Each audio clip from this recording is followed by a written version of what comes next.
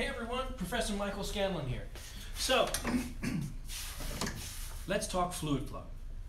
Specifically, Bernoulli's principle. Now, Bernoulli's principle, in and of itself, doesn't apply everywhere, but it is a pretty good approximation for a lot of systems. I want to show you one of the things that you can do with Bernoulli's principle, and then show you how you can do something very similar at home.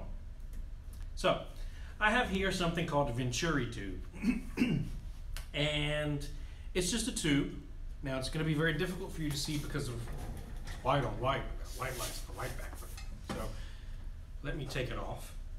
There we go. And what you'll see is that it's got a narrow end. It gets big.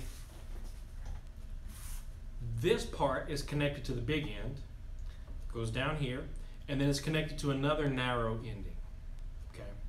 Now, Bernoulli's principle deals with fluid flow and pressure in a fluid, or the pressure exerted by a fluid.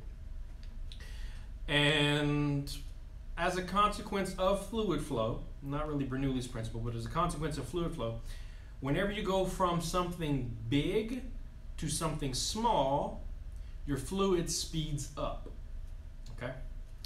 According to Bernoulli's principle, whenever a fluid speeds up, the pressure it exerts decreases. So, I'm going to blow on this end of the tube, and my air that I'm blowing is going to go through the tube. It's going to go narrow, then big, then back to narrow.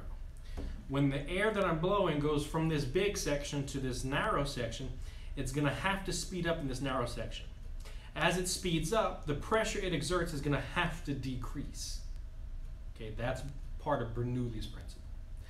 So this green water that I have in this tube, on this side, there's going to be less pressure than on this side. What do you think is going to happen to the water in the tube then? Well, watch and see.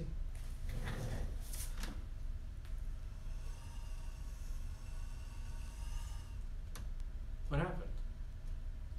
Watch again.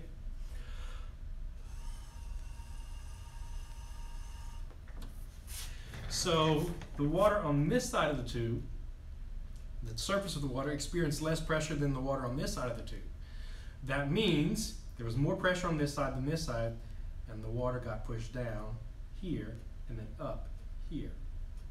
Pretty cool, huh? So how do I do this at home? Well, it's actually pretty easy. You just need a ball and a funnel.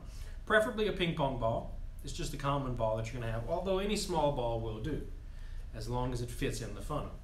And so what you're going to do, I challenge you, hashtag challenge, is take the ball, put it in the funnel, and then I have mine on a tube or a hose, but you can do it straight on the funnel itself as long as it's a clean funnel. Blow, and blow the ball up. Right? That's one reason why I say ping pong ball. It's very easy, it's very light, it's easy to get a hold of. And so you should be able to just blow the ball out, right? Just take it and blow it up. I challenge you to do it. Give it a shot. And then figure out how what you observed works.